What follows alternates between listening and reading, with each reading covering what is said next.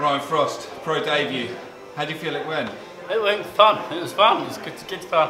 I got dropped in the first round, but I come back from it. Quite proud of myself. I picked myself up, stuck to my boxing, beat him pretty good in my eyes. So that's something I noticed. You know, you got dropped late in the first round, and you didn't come out trying to look to return the favour as such. So is that something that you went through in your head? You know, I've got to keep calm. I've got to box. I've got to be sensible. I never go looking for the knockout. If it comes, it comes.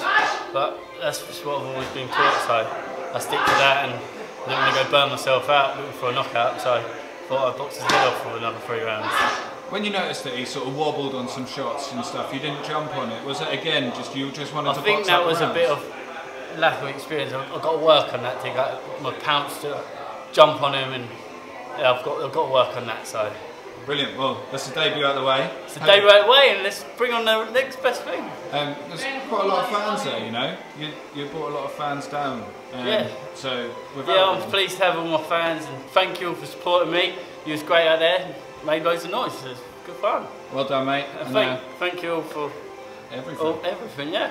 Nice one.